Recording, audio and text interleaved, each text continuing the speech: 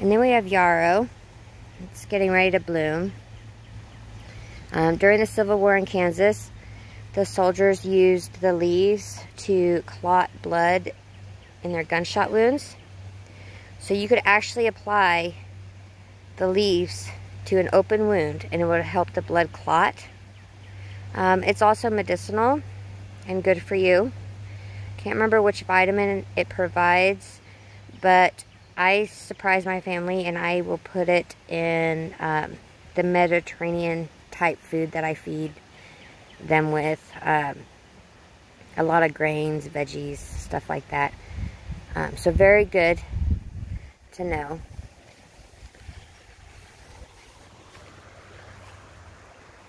And then over here, I'm not sure what it is,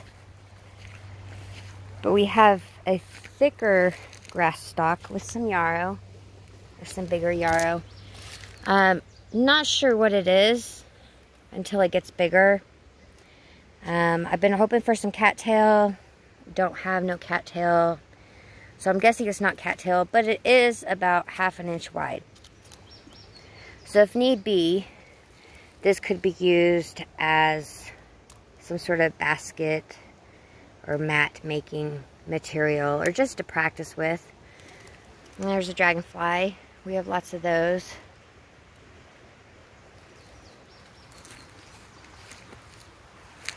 Here's a mullein.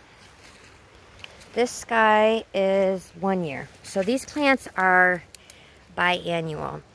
So they only live for 2 years. The first year, they're little tiny fuzzy stalks. The second year, the leaves get about 1 foot long and the stalks get about 5 foot tall, and they produce flowers and seeds. The Indians used to use it not only for toilet paper, but they also smoked it for bronchial issues. It actually, if you smoked it, it would cleanse your lungs, make you cough the next day, kind of makes you remove the excess phlegm out of your lungs. So it's good for that.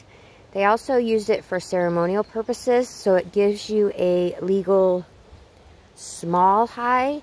I would describe it more like a body high.